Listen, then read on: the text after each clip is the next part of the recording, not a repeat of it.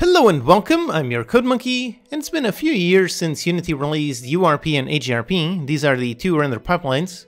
URP, or the Universal Render Pipeline, is focused on running everywhere, and it still looks great, but it's not focused on the absolute best visuals possible.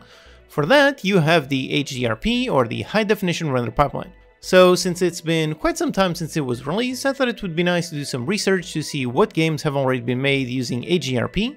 Now thankfully there's a really easy way to see if a game is using HDRP. A while ago I was researching games for my top 10 new releases list and I saw Hardspace Shipbreaker. And on SteamDB you can see if the game is using Unity, which is what I look at, and then it also shows you if it's using URP or HDRP. Basically just goes through the file list and finds the HDRP library. So with that, here we have a really nice list of all of the HDRP games. There's already quite a lot of them, over 700.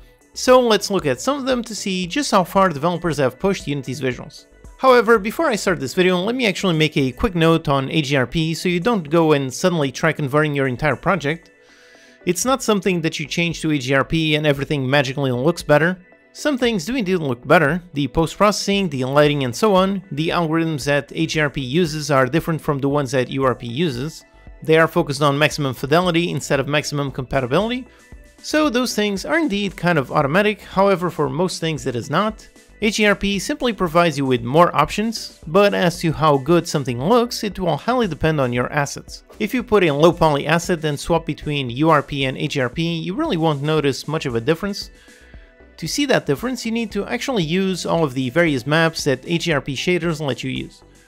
So you need an AO map, a bump map, displacement map, reflection map, gloss map, metal map, and so on. Without all of those various texture maps, it won't magically look good. So I just wanted to quickly point that out. If you're a solo developer like me and you don't have an army of artists working alongside you, then HDRP won't magically make your game look a lot better. So if you're like me, definitely stick with the URP. Oh, and by the way, I'm currently working on my next Steam game called Total War Liberation. Go ahead and add it to your wishlist. Since I'm a solo developer, I'm sticking with URP, but I am doing everything I can to make the visuals look good. I spoke about what assets I'm using to achieve that look in another video, so even if you're using URP, you can definitely still make a good looking game. But with that said, let's look at some of these games that are built by teams that push HDRP to its limits.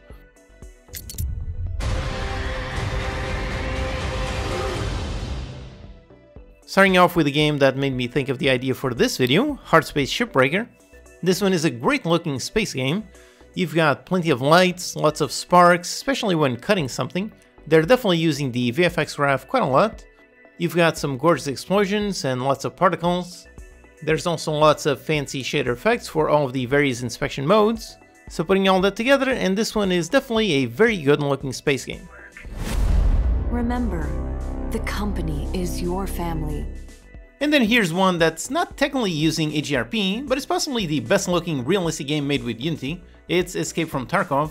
As far as I know, they use a heavily modified Unity version, so it's a custom renderer and not really HDRP. But whatever they use, it definitely pushes Unity to its limits. The game is absolutely gorgeous with a realistic art style. It looks so good that a lot of people are in disbelief when they hear that it's made with Unity. But again, remember, it all looks this good because they have an army of artists building a dozen or so maps for every single material. They need to have regular albedo maps, some occlusion maps, metallic displacement, and so on. But if you do have the artists to draw all of that, then this game is an excellent example of what you can achieve. And of course, on top of that, you have excellent high poly meshes, some gorgeous lighting and shadows, excellent particles and animations. You put it all together and Escape from Tarkov is definitely a sight to behold. And up next, with some top tier visuals, here is Maid of Sker. Personally, I'm not a fan of horror games at all, I really can't handle it. But if you're looking for the best visuals possible, then that's definitely the genre to check. The reason is because horror games are usually pretty claustrophobic, so you have a tiny amount of assets visible at a certain time, which means those assets can be insanely high quality. That, coupled with the fact that it's usually at night, it really helps since games always look better in low light environments. So this game definitely features some excellent visuals because of all of that. You have some really high quality models and textures with lots of maps. There's lots of fire particles illuminating the scene. The light and the fog is definitely very high quality. Everything looks really gorgeous and really scary. So it seems that for horror games, my recommendation would be to use HDRP instead of URP because so many of these games are focused on those excellent visuals.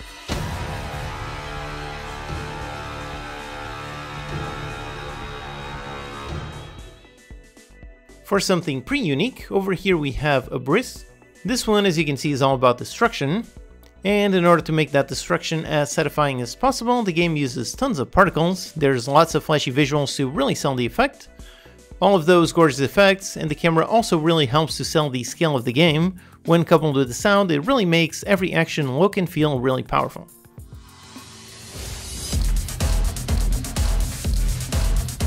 Another genre that benefits a lot from some great visuals are adventure games. So here is the gorgeous looking Syberia the world before. It's got some really nice models and lighting. It really achieves the goal of looking like a very convincing world. And being an adventure game means that you interact with objects with a very close camera. And because of using HDRP, those objects all look really excellent when you inspect and rotate them. Just what I was looking for. Perfect. And up next we have Tainted Grail Conquest. This one features some really high-end models and textures, lots of post-processing to really make the game shine. The depth of field effect is really very high quality. Here you can definitely see lots of high quality models with all of those maps that I was talking about. So the ground has some displacement, the characters have certain shiny surfaces, and also the game is at night, which again usually helps in making games look great. You will fall every single time. For something flashy, here is Recompile. I remember seeing this one tons of times for quite a long time while on Twitter. Every day there was a new flashy GIF.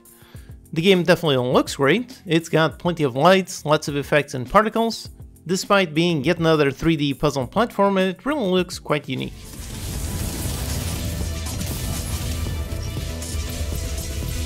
And up next, something on the management genre, here is Airborne Kingdom. Again, some gorgeous post-processing, really nice depth of the field. It has plenty of gorgeous custom shaders for selecting and placing down the objects, features some great lighting quality bouncing off of everything, and of course all of the assets look really great. So these are 7 games out now using Unity HDRP to produce some great visuals. It goes to show that if you have some super high quality assets with tons of super high res texture maps, with all of that, Unity can definitely look gorgeous. If you want, go ahead and give it a try, create a new project with the official HDRP sample template to see just how good it's gonna look. Alright, hope that's useful. Check out these videos to learn some more. Thanks to these awesome Patreon supporters for making these videos possible. Thank you for watching, and I'll see you next time.